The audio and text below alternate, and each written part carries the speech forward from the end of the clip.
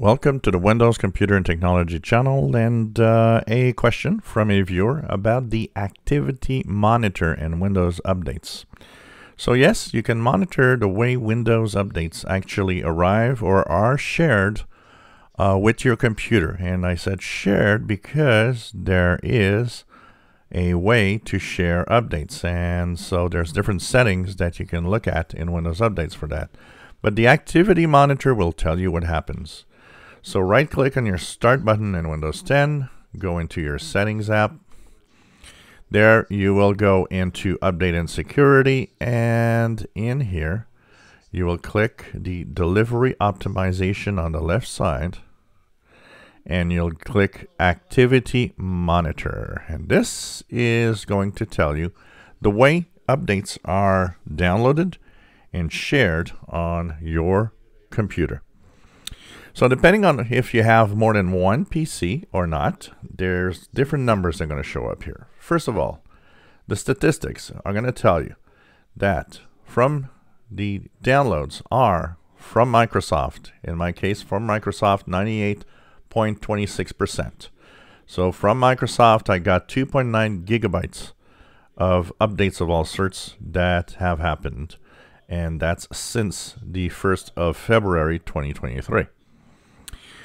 Then you'll have from the Microsoft cache server 0, or it says not available in this case.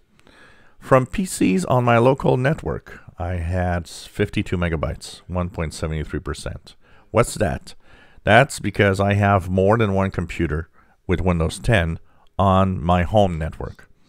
When you download Windows updates, your Windows updates can be shared between your network computers, your computers that are on the same home network. And that is to prevent Microsoft download here to be too big on each computer. So you see here it's 2.9 gigabytes. For example, if I would have 7, 8, 9 computers, well, that would add a lot. 9 computers at 3 gigabytes would, be 27 gigabytes. So by sharing with my local network, it lowers the amount of gigabytes from the internet because my computers share updates among themselves. So that's a good thing to happen. And then there's from PCs on the internet, not available because it's turned off in my case. Why?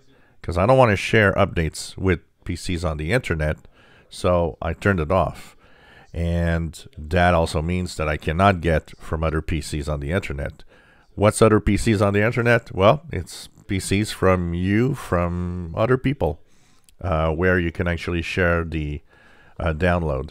It's like a peer-to-peer download.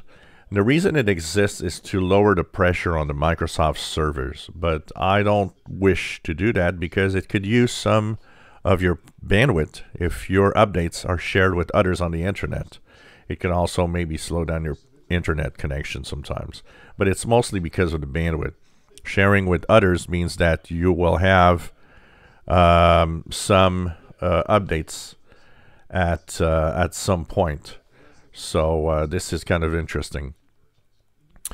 So that's the information you've got on the statistics of the downloads.